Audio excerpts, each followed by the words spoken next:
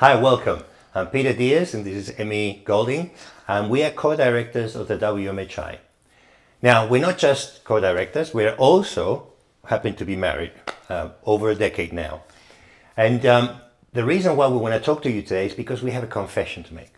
And the confession is that there is this psychopathic element that has infiltrated itself into our marriage, trying to separate us. It has introduced itself into our family, and it's trying to separate our kids from us. It's trying to separate our friends from us. It's trying to be more important than anybody else. And you probably know it, this individual, and you probably carry this individual in your pocket. It's this one, you know that, right? It's what they usually call a smartphone. I call it a stupid phone because it doesn't do anything I don't want it to do, but it has been designed in such a way that it keeps us addicted. Mm-hmm.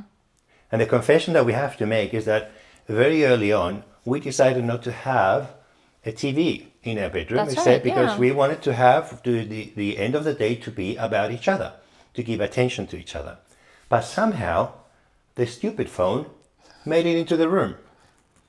And sometimes it refuses to get out.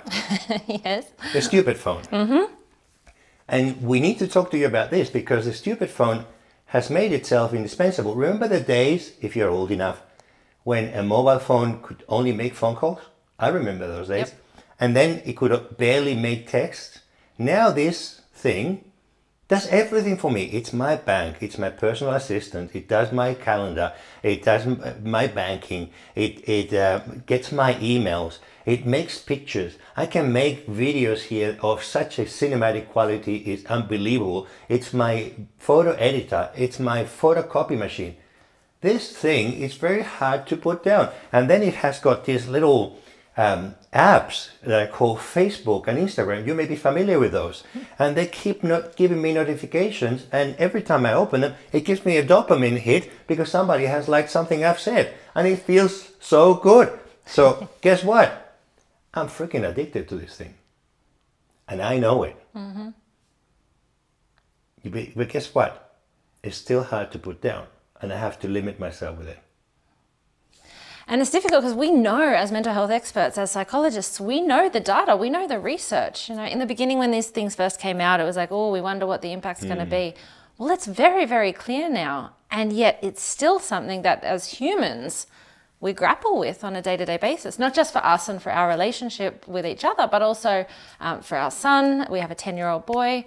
So we've, recently been having a lot of conversations about what do we do about technology in this household? How are we going to manage it so that it doesn't run our lives? And the conversation hasn't just been about how do we limit our son's watching of the screen itself, not just social media. He hasn't got a social media account, but he's still addicted to games, mostly games and YouTube for kids. He can't wait to get to it. Mm-hmm. But it's not him only the problem, it's also us. Yeah. I mean, we've had this conversation sometimes. It's like, how do we get each other's attention when Mr. Stupid Phone is in the bedroom and that's getting your attention and getting my attention? So that's been the question. Do we ban them from the bedroom? Do we ban them from the bedroom? And guess what? Sometimes we're so addicted that we say, oh, but maybe I just keep it in the bedroom because of the alarm, because it's also an alarm. So somehow it creeps into the bedroom. Yep. But we're aware of it and we're working and we have limited. So our solution has been to have a dedicated hour for us, just for us to, for Having talking. Said that, the phone is still on the bedside table. The phone is on silent and it cannot be looked at.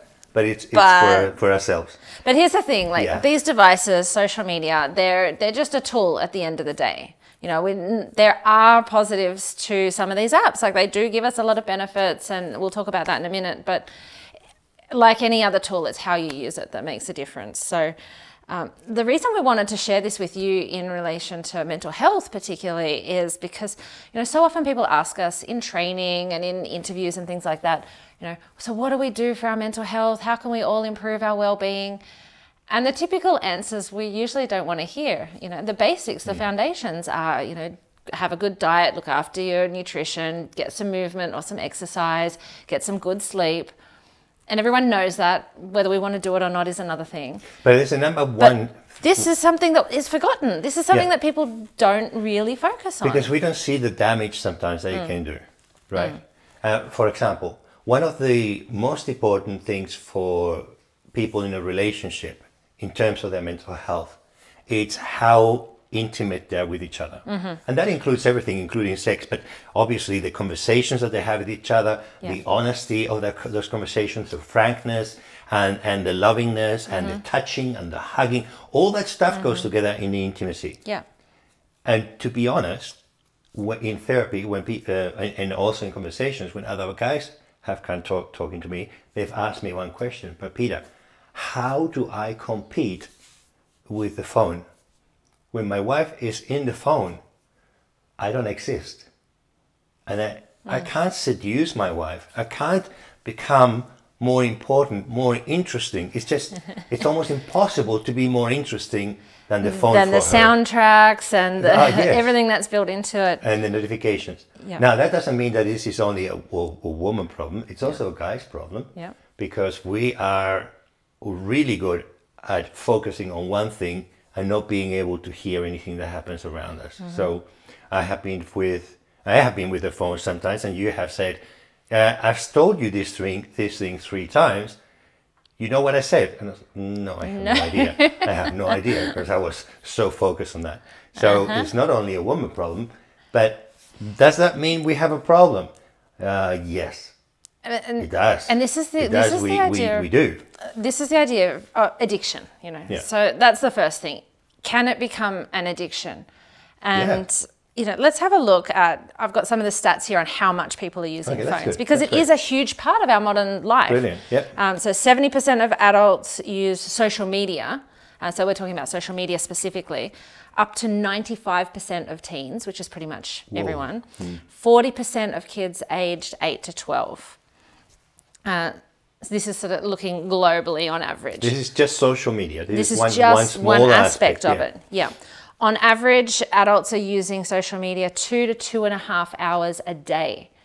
So I think that's very little. I think people are using that more. This is an average. There are people more, there are people less, obviously. Yeah. But think about that. 2 hours a day, 7 days a week. That's 14 hours. Yeah. That's like 2 work days. I mean, everyone's stressed with so much work to do and not enough time, but that's almost 2 full working days on social media. On average, we have 7.1 different social media accounts. It used to be just 1, and then now the average is 7 different ones. When you look at high school students, the average is 3.5 hours a day. If you were using any other thing that often, we would typically class it as an addiction. And so let's look at some of those signs. Feeling like you need to use it regularly, like daily. Absolutely. Yes. Spending a lot of time on it or thinking about it. Feeling an urge to use it more and more. Yeah. That absolutely, we see that with social media. Which is artificially created, by the way. Yes. They have teams of psychologists making these applications more addictive for the kids and for grown-ups. Yeah. This is so unethical, you know. But they have it. Yeah. Continue. Withdrawing from others and isolating yourself. And I think that's a really interesting one, because it's called social media. And you could argue that, well, it actually brings me in contact with people, you know, people overseas that I wouldn't otherwise be in touch with. You know, it does allow me to speak with my friends from school. And at the same time, what we're seeing is that they're very shallow connections. It's not allowing for the deeper. Party? Lucas's birthday party last weekend. Yes. You know, I mean, what did you notice? Well, at the birthday party. So here's the thing: when we go to a kid's birthday party or an event like that, I'm always thinking, yes, excellent. Here's an opportunity for him not to be on devices. Here's an opportunity to be out and running and playing. And to be fair, I mean, that's good. To be fair, they did do that. So it was at a jumping place. They were jumping on trampolines and having a great time. As soon as that segment finished and it was time for everyone to come and eat, I would say there are probably about 12, mostly boys in the group, half of them pulled out their phones and sat down. And it was shocking to me as a parent, and I know a few other parents were looking at this, you know, quite surprised. It was just a strange thing to see. By the way, just so the audience knows, they were 9 years old. Yeah. We're not talking about teenagers. No. and half of them had their own phone at the birthday party, which they took out. And the moment that they took out their phone, they disconnected from everybody else. Well, what I noticed was then others, some but not all, came and sort of flocked around and stood together. So in my head, I'm thinking, well, oh, at least they're looking at it together. But it was, you know, it was just an odd thing, and I'm not sure exactly how I felt about it. At least for a while, the running and the playing stopped. Yeah. And this is the problem, because kids that age are supposed to be running, are supposed to be climbing trees, are supposed to be breaking bones. They're supposed to be doing stuff. They're supposed to be using the energy. If they're sitting down together and eating a meal, just the eye contact and the, you know, it's a different experience. Absolutely. So there is that kind of element of your attention is directed here, not to the human beings that are physically present in the room. Yeah. That's a good point. So the impact that it has on those social skills, you know. Look at me, not look at the device. That's what it should be. Look at me, not the device. Yeah. Not meeting other obligations because of it, losing interest in other activities. We've seen this too. There was a period of time where we saw, and again, speaking about our son, where we saw him stop eating. Like, I'm not hungry anymore. You've had 2 bites. You've got to be hungry. This is not normal for you. You know, I'm not eating because he's desperate to get back to whatever game he's playing or that sort of thing. And so, because the rule is, while he's eating, there's no device. Right. So he can't wait to stop eating in order to look at the device, which is a problem. So these are all signs of addiction. If it was any other drug, we'd say there's a problem here. You know, restless or troubled if you stop using it or you're not allowed to use it. Absolutely. Trying to cut down without success, having withdrawal when you try to stop. These are all things we're seeing for this. So like it or not, there's definitely a huge potential for addiction here. Now, there is one more thing I just want to come back to, which we can insert in later.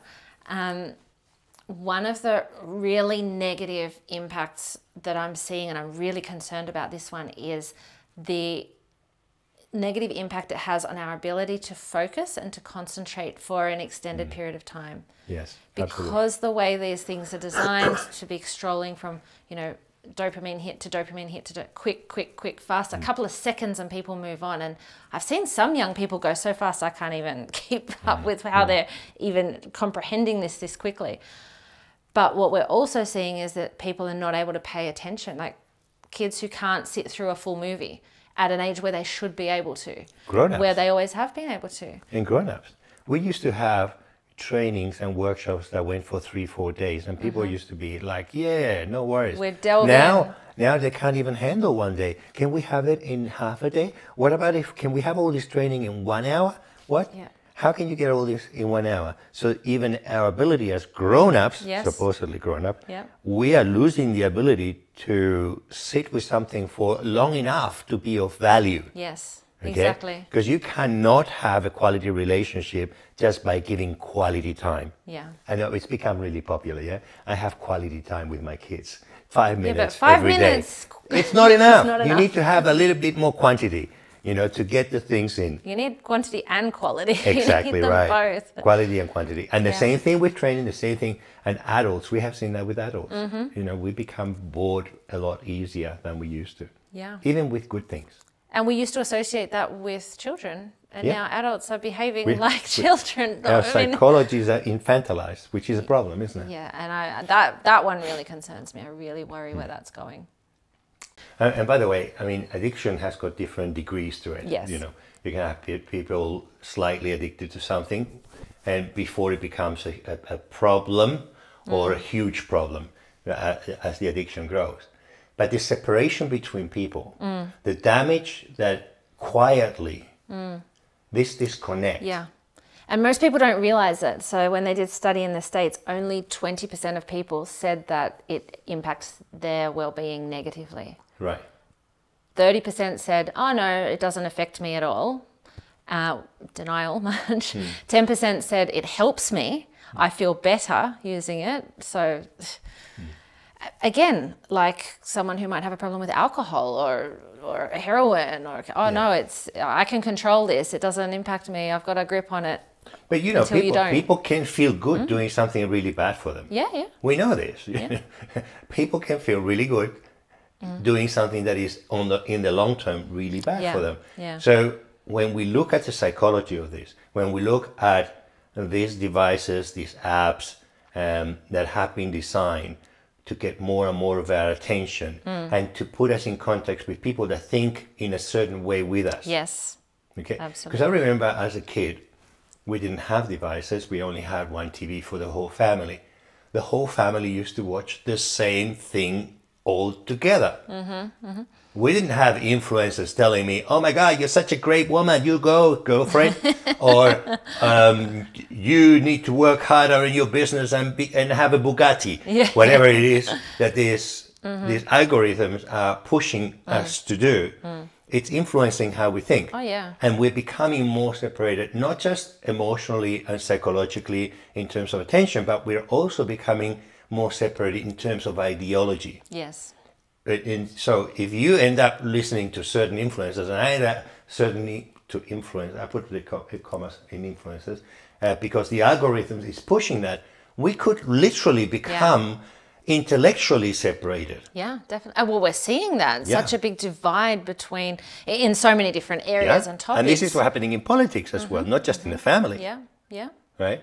The Biden supporters think that everything that Trump says is lie. The Trump supporters think that everything that Biden says, there's a huge divide, and it's very much politically influenced by the algorithms that people are watching. Yeah. Politically, racially, gender. Yes, we're seeing all of these massive separations, which are not.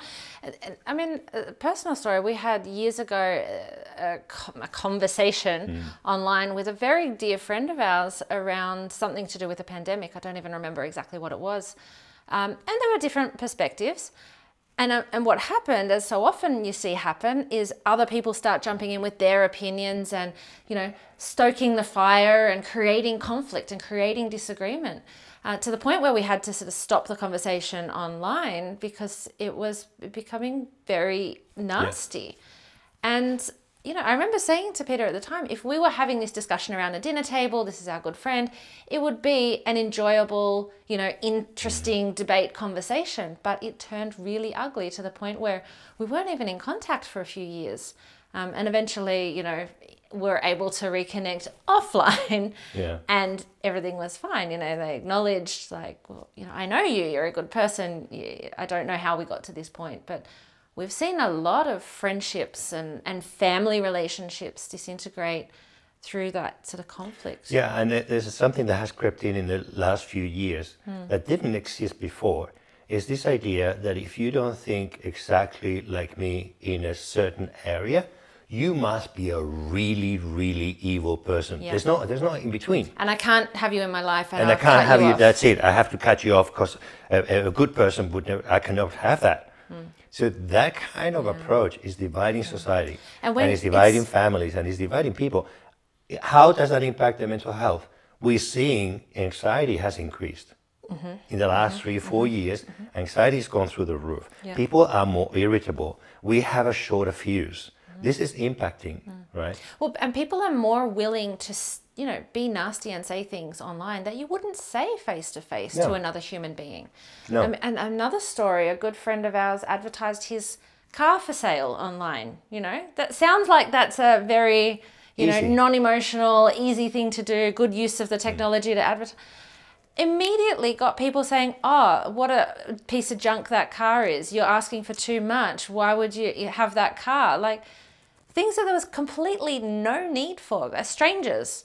Why? Why do people feel so... You think that's a bit of...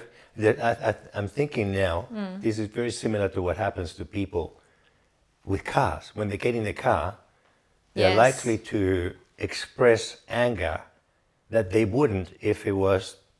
If they didn't have the barrier of the capsule. Capsule of the car. Yeah. And we call that road rage. Yeah. I wonder if we should have a new term, social media rage. Because people are willing to say things that they wouldn't say in person. Yeah. They're rude, but they wouldn't do that in person. Yeah. And then social the media other rage. aspect of, I think we can workshop that name, but anyway, but the other aspect was his response to it, a real loss of faith in humanity, which I think a lot of us have experienced. How can one person you know, just be mean for no reason to another. Like, and that is one of the impacts. And I know the research is showing that people have, 67% of people feel a dip in self-esteem when they've been on social media. Wow, that's very high. Particularly that comparison, because remember, we're comparing to everyone else's filtered highlights of their amazing lives. And what I noticed a few years ago was, you know, because I'm a human being too, and I naturally fall to the same process. You compare. I'm not just comparing against one person's life. I'm expecting myself to achieve all of the achievements of everybody's life. And for me, it's like the professional comparison, because it's not just, you know, people always talk about beauty and lifestyle and things like that, but it's also the professional achievements. That person's won an award in that person's published a book, that person's done this retreat, that person's done this that presentation. And you go, I need to do all of those things to be equal. Their post has got so many more likes than mine, right? Why do they get so many? And it was about a dog. And it was about a dog. It wasn't even that important. Knowing this can help keep some perspective. So knowing this can help keep some perspective, but it still impacts our well-being. So those comparisons, fear of missing out. One of the interesting ones, you know, the consequences that we see of this is the emotional regulation skills. Yeah. And this is one that I think is really important, because... What do you mean by that? So that ability for to be able to manage our own emotions. And what we do when we log on to this is we give away some of that control over our own emotions, because it's designed to keep us excited, to put us in a state of fear, to keep us, you know, constantly moving from one thing to another, so that we buy, because it's all about advertising at the end of the day. And it's very hard to combat that psychologically. You know, we can develop some skill in that area, but you've got to be really onto it all the time. You know, the difficult thing with what you say is that in the beginning, it doesn't feel like that. When you open Facebook, it doesn't feel emotional. No. When you open Instagram, it doesn't feel emotional. It feels nice. There's lots of visual stuff. We don't have to spend a lot of time in each post, because they're very little and it moves quickly. But then all of a sudden, you end up 2.5 hours, 3 hours later, and you've looked at thousands of little things that were not taking any time at all. And you haven't been able to pull away, because the next post was even more interesting than the last one. And the next one is even more interesting. And what happens is you've been sitting down, building up this energy that hasn't gone anywhere. Because we, as human beings, we're designed to move. This is, our body's designed to move. If we don't move, energy gets stored up. Where does this energy go? Most people say, oh my God, I'm so exhausted right now, I better lie down. So they collect even more energy. If that energy hasn't got anywhere to go, that turns into anxiety, because the body's going to tell you, hey, we need to move. We need to move to use this energy, to use our body. It doesn't say with those words, but this is what it's trying to say. It's limitless. And it keeps you excited, so you move. And then you look at the content. If it's, you know, people say, oh, I'm watching, it's news related because I want to be informed. Well, most news is negative and fear-inducing and depressing about the state of the world. So no wonder you feel depressed after 2.5 hours. And there's no limit to it. I think about it as well. You know, you remember when you used to go to the post box to get your mail that was delivered once a day, you know, if you're lucky? You go out and you go, oh, I've got 3 pieces. Or even if it's 10 pieces. You got 10 pieces of mail. Once they're open, that's it. No more. You got to wait till tomorrow for any more. I used to get even happy with the promotional material. Really? Because there's nothing else to read. It's terrible. I don't know what to say to that. The catalog, that was an event.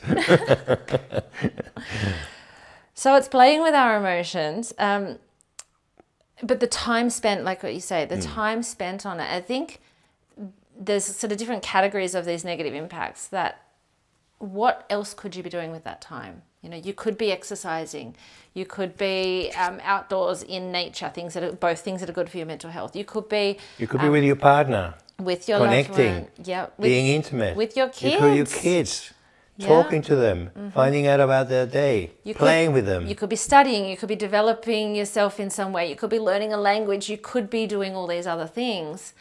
And that's where you lose out in mental health as well. So it's not just the impact that it has in a negative. It's that indirect what you're missing out on. Yeah, that's a good point, because you are missing out. And if you're missing out in the good stuff of mental health, eventually that will catch up with you, because we call that normally self-care. Yes. Yeah. So if self-care is not happening, Yep. if maintenance is not happening, what do they say? If you don't use it, you lose it. So if you don't use your good mental health, you lose your good mental health. So for all of these reasons, some of the statistics out there are those who use social media for that average amount a day, 2 to 3 hours. You've got twice the risk of having poor mental health. So Absolutely. Depression and anxiety are the main ones. Yeah. Are there any positives? So what are we saying then? Get rid of it completely? Well, first of all, you get a nice dopamine hit, and that feels nice. So that's kind of a positive. But if you get too many of those, you become addicted.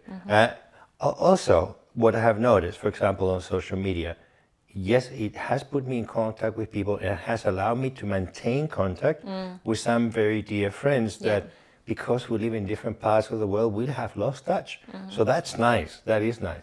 The ability to put photos up of my trip and share with my loved ones and my friends in one go, that's also quite nice, So there are benefits. It's entertaining. Yeah. That's also benefit. There are certain sort of apps and resources and things out there that can be helpful for people. I mean, there's even therapy apps out there, not all created equal, Well, we use our phones quite a lot to be able to work remotely, check emails, check messages, which before we couldn't do that. We had to be receiving the mail, for example, or emails. Yeah.